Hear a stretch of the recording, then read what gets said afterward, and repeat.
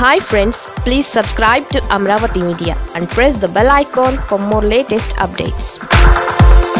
Chandrababu Amaravathi టూర్లో కొత్త twist. TDP ఇరుక్కున్నట్లేనా?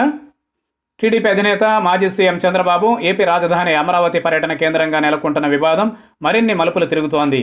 రాజధానిలోని నిర్మాణాలను పరిశీలించేందుకు చంద్రబాబు వెళ్ళగా గో బ్యాక్ చంద్రబాబు అంటూ కొందరు ఆందోళన వ్యక్తం చేశారు. చంద్రబాబు కాన్వాయ్పై కొందరు చెప్పులతో దాడికి దిగారు. ఈ సమయంలో టీడీపీ కార్యకర్తలు ఎంట్రీ ఇవ్వడంతో ఉద్రిక్తంగా మారిన సంగతి తెలిసిందే. అయితే ఇదే సమయంలో చంద్రబాబు టూర్ను హైప్ చేసేందుకు డ్రోన్ కెమెరాలు వినియోగించడం చర్చనీయాంశంగా మారింది. వీఐపీ జోన్లో అనుమతులు లేకుండా డ్రోన్లు ఉపయోగించారని పోలీసులకు ఫిర్యాదు అందింది. చంద్రబాబు అమరావతి పర్యటనలో టీడీపీ డ్రోన్లను వినియోగించడాన్ని నిరసిస్తూ వైసీపీ గుంటూరు పార్లమెంటు అధ్యక్షుడు లేళ్ల అప్పిరెడ్డి తూళ్లూరు డీఎస్పీకి ఫిర్యాదు చేశారు.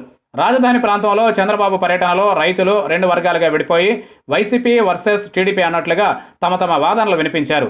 అయితే అమరావతి పర్యటనలో తమకు దక్కిన ఆదరణ గురించి చాటి చెప్పేందుకు టీడీపీ నేతలు డ్రోన్లతో ముందే ఏర్పాట్లు చేసుకున్నారు. చంద్రబాబు పర్యటన సందర్భంగా టీడీపీ నేతలు డ్రోన్ కెమెరాలు వినియోగించి ఫోటోలు, వీడియోలు షూట్ చేశారు. ఈ మేరకు డ్రోన్లతో షూట్ చేసిన పలు వీడియోలు సోషల్ మీడియాలో పోస్ట్ చేశారు. అయితే దీనిపై వైసీపీ మండిపడింది. హై సెక్యూరిటీ జోన్లో ఎటువంటి అనుమతులు తీసుకోకుండా టీడీపీ డ్రోన్ వాడిందని పేర్కొంటూ వైసీపీ నాయకుడు లేళ్ల అప్పిరెడ్డి తూళ్లూరు పోలీస్ స్టేషన్లో ఫిర్యాదు చేశారు. 30 పోలీస్ యాక్ట్ అమల్లో ఉన్న ప్రాంతంలో డ్రోన్ వినియోగించాలంటే తప్పనిసరిగా అనుమతి తీసుకోవాలని పేర్కొంటూ ఆయన పోలీసులను కోరారు.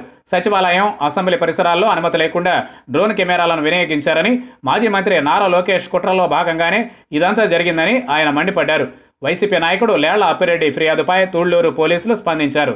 తూళ్లూరు డీఎస్పీ శ్రీనివాసరెడ్డి మాట్లాడుతూ ఏపీ మాజీ సీఎం చంద్రబాబు పర్యటన సందర్భంగా డ్రోన్లు వినియోగించినట్లు గుర్తించామని అన్నారు.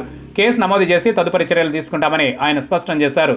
30 పోలీస్ యాక్ట్ అమల్లో ఉన్న ప్రాంతంలో అనుమతులు లేకుండా డ్రోన్లు వినియోగించకూడదని నిబంధనలు ఉన్నాయని ఆయన పేర్కొన్నారు.